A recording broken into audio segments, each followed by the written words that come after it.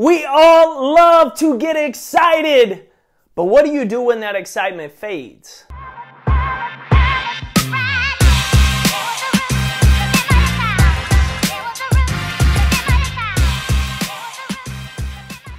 If you're on the Compete Everyday text list, then you got a text the other morning that said, enthusiasm is great. It's everywhere. Everyone loves it, but grit, that's rare. See, everyone gets excited about starting something new. It's only day 3, 4, 5, 6, 7. The newness is worn off. The shininess is gone. They start to stop and check out. They quit. They go after something new. That newness fades. It's a lot of times like relationships. We love dating. Dating is exciting. There's always new experiences and new feelings. We got those butterflies in the stomach, but we've been dating for 5, 6 months. We've been married for a few years. That just kind of fades away because we haven't kept putting work toward it. Maybe I should try something new. That's most people's attitude. Enthusiasm is everywhere at the beginning. It's just the stick-with-itness that most people lack. So ask yourself today, when you're feeling those feelings of, discomfort, of boringness, of the mundane, are you looking for an excuse to quit your pursuit? Or are you looking for opportunities to keep going? Because here's the truth, miracles are found in the mundane.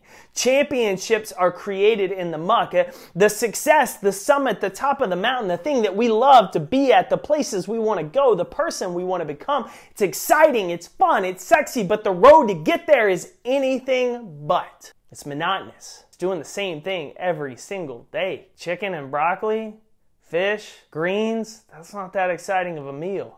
But if we have health and nutrition goals, we're going to eat that every single day while we train. It's not exciting. It doesn't give us the, oh yeah, I feel amazing. It doesn't give us that, but it gets us to where we want to go so that we do feel amazing. See, a lot of people get excited. They've got the enthusiasm to talk about what they want to do. They've got the excitement for the beginning of what they want to do, but sticking with it, that's where they drop the ball. Because eventually they get tired of the small things every day. They get tired of being consistent. They get tired of pursuing their goal. Therefore, they fail to achieve anything meaningful in life. But I have a feeling not you, competitor. I have a feeling you've got more in the tank. You have bigger things you want to do. So worry less about how enthusiastic you are to do something, how passionate you are to do something, and worry more about how you're going to show up and just make progress today. Get after it, competitor. I'm cheering for you.